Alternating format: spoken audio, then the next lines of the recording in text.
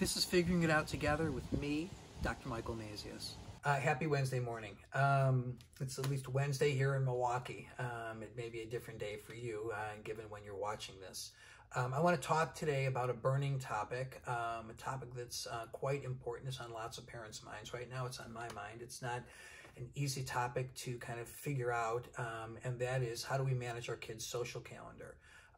Our kids want to socialize. We want them to want to socialize. Obviously, socialization is a necessary ingredient in our kids' development, their cognitive development, emotional development, and right now, you know, many of us want our kids to socialize safely. So how do we do that?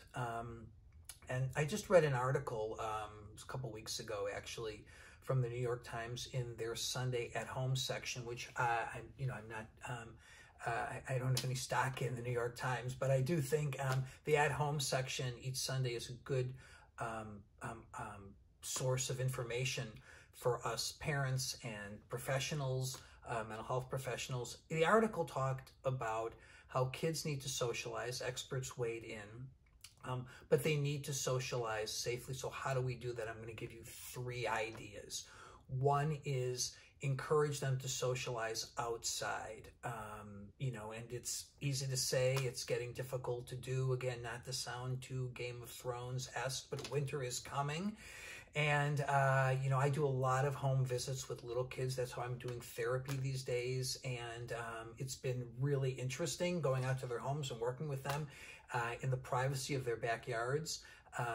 But it's getting cold for me and for them, maybe more for me than for them, but it's definitely getting cold. So that's going to change soon. In the meantime, though, encourage your kids to socialize outside. Encourage your kids to socialize with 1, maybe 2 at the most other kids they like to play with. And then when it gets too cold, believe it or not, I would encourage you to allow them to socialize inside. I don't want to sound judgmental or preachy, but when it comes to socializing inside, you want to pick a friend with parents who share your values.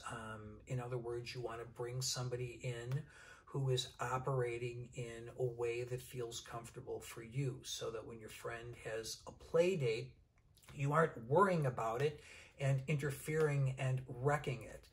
Excuse me. So you want to think about who among your kids, friends, parents operate like you do. Again, no judgment here, and let that person come over. And you can let your child, if you feel comfortable, go over there too, so there's reciprocity. So socializing inside is probably a necessary, I don't want to say evil, but a necessary step. But pick someone who you feel is a safe person for your child and for your family.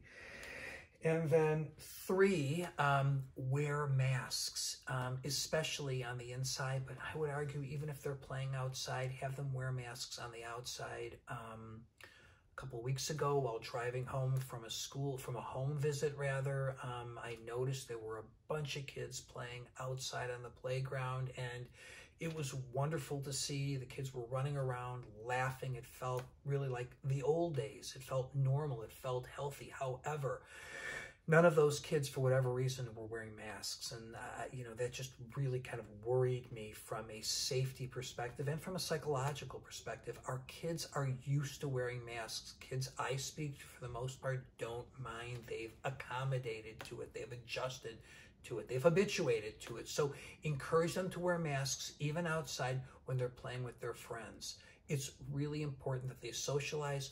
Please make sure that they're socializing safely. Thank you.